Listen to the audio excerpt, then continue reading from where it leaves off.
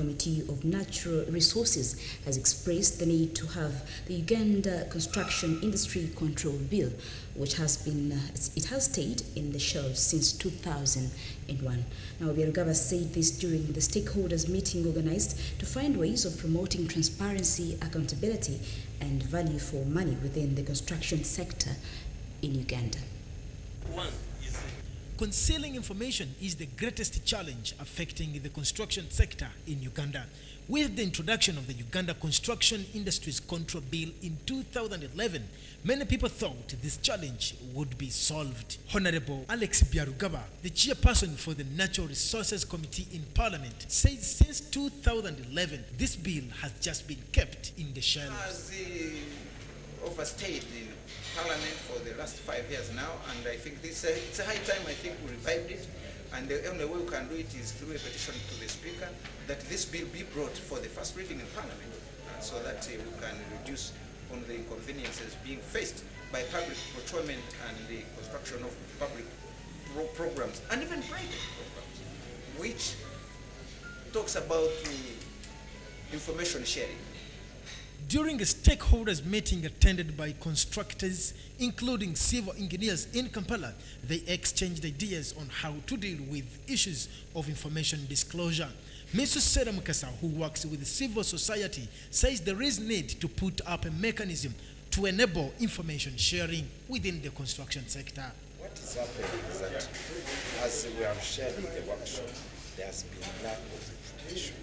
People don't have the right information which they can use to engage. But also, even I mentioned it in the meeting, that civil society and the citizens have been taking keen interest to know what is that affects them and how best they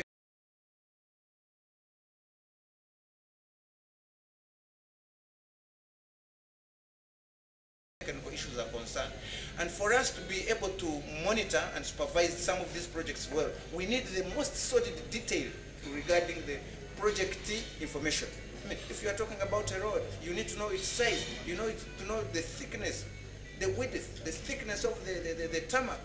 Coast Uganda chairperson Honorable Nathan Byanyima urges government to ensure that there is a strong regulatory body in order to promote value for money, accountability and transparency within the construction sector.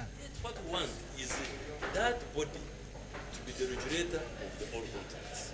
People who do a bad job, they should be cautioned first, whether they can be blacklisted. But what we want is for it to come and make sure that there is a consortium. These local companies are not, some of them don't have enough capacity and manpower. So if they can amalgamate and come as a consortium, 3-4 companies put themselves together and have a good management.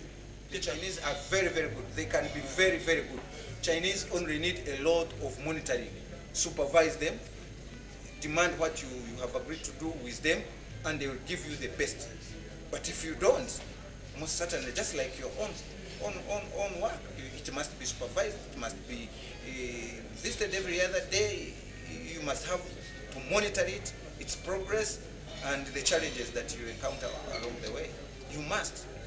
And that's what maybe is lacking in our own system. Once these contractors to be governed by a commission, so that construction commission is being prepared into a bill that will go to Parliament and be passed. Abdul Latif Mukasa, Record TV.